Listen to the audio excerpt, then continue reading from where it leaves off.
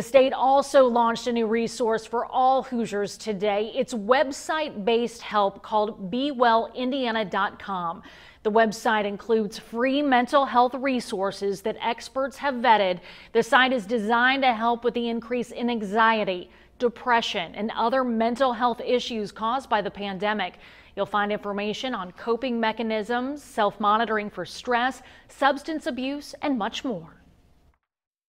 We've talked about mental health in these press conferences a few times, and the fact that so many of us are struggling with a wide variety of challenges we didn't know were coming.